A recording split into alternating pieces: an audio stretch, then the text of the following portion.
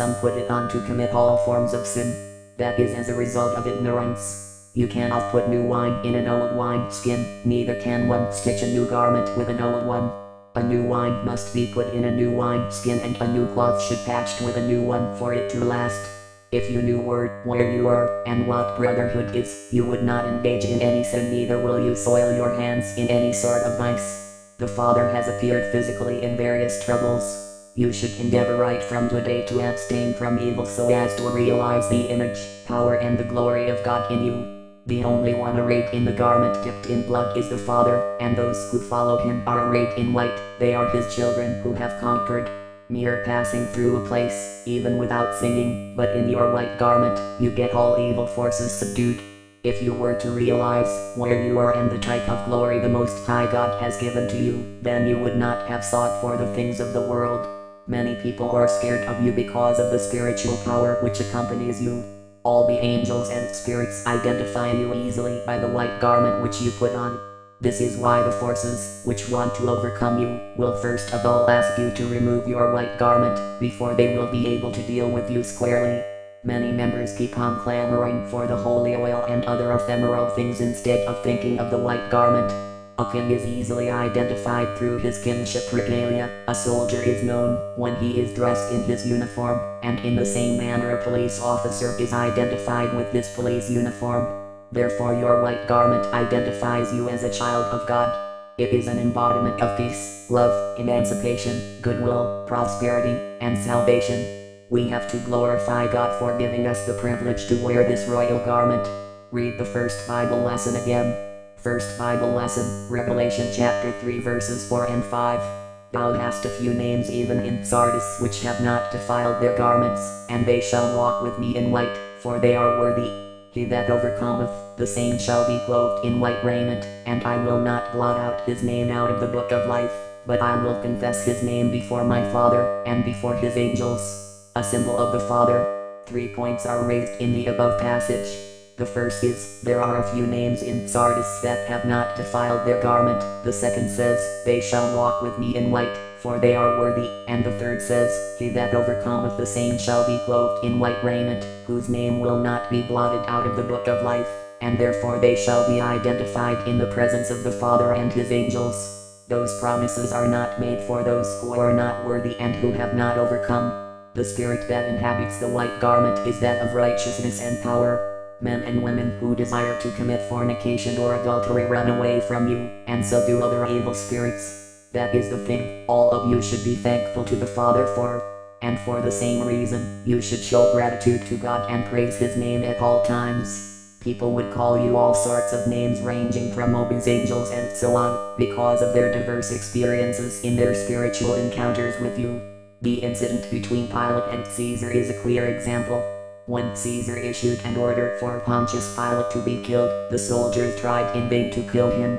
It was only when one of the soldiers informed Caesar Pilate was clad in Christ's garment, which he acquired after the crucifixion of our Lord Jesus Christ. He further informed him, except Pilate was stripped of the garment, which he used as his inner garment, no one would be able to overpower him. Therefore, for anyone to complain of the tribulation they have gone through in this kingdom is irrelevant. Without the suffering and the persecutions, you cannot qualify to be arrayed in white according to the scripture. You would not have had this kingdom on a platter of gold. The qualification for entry into the kingdom of God is not by wealth nor by pleasure, but through faith and righteousness. Therefore it is a mark of triumph for you to appear in white. Until Brotherhood of the Cross and Star started to put on this white garment, no other church denomination, nor any other organization had ever been arrayed in immaculate white. It is the fulfillment of God's promise to his children. Having been found worthy and having been given the white garment, instead of holding it in great and high esteem, you rather look down on it. Everything in brotherhood has its divine significance. The tribulation we pass through signifies the purification of our souls through his precious blood and makes us worthy to be arrayed in white. A few feeble-minded ones in 1977, at the heat of the antagonism and persecution by members of other denominations and the public, removed their white garments and either burnt them or hid them in the bottom of their boxes. Such ones could not be said to have conquered.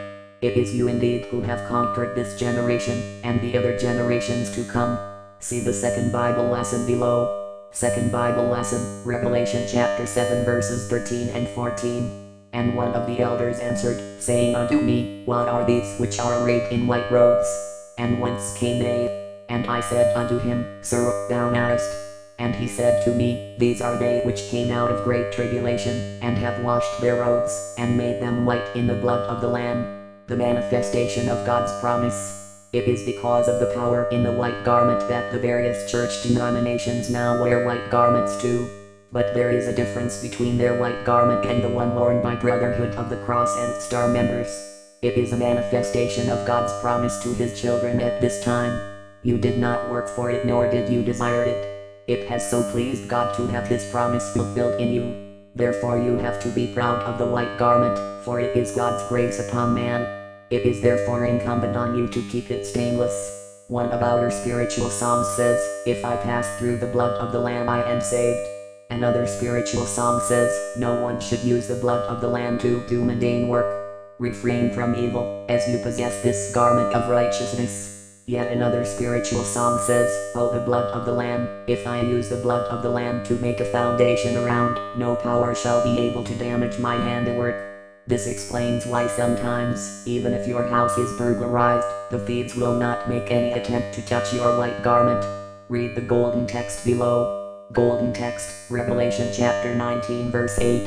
And to her was granted that she should be arrayed in fine linen, clean and white, for the fine linen is the righteousness of saints, the garment of all virtues. You have no other work to do other than to exhibit love, patience, mercy, kindness, truth and righteousness. Go ahead and teach others of the significance of the white garment. This is why he warns us, no one should use his blood for carnality. He made it clear also, no one can destroy the Lord's work. You have been washed clean in the blood of the Lamb, and you have been given to wear a garment washed clean in his precious blood. Any person who says, no member of Brotherhood of the Cross and Star has ever passed through tribulation, is not sincere himself. This is why we are all saved, having been washed in the blood of the Lamb. These things do not come by chance, and they should not surprise anybody. It is our destiny. This is why amongst the lots of people, we are the best and privileged few. While the people of the world find pleasure in drinking, smoking, and committing various vices, the members of Brotherhood of the Cross and Star fear the Lord, and they also abhor every evil. The world is filled with all sorts of evil and pestilence. This is why Brotherhood has nothing to do with the world.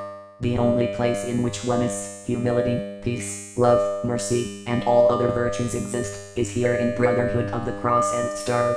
These qualities are completely absent in the world.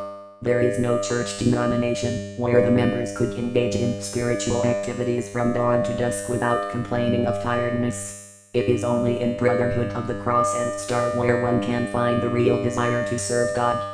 It is also in Brotherhood of the Cross and Star where any form of problem or sickness could be solved and healed. May God bless his holy words. Amen. Thank you, Father.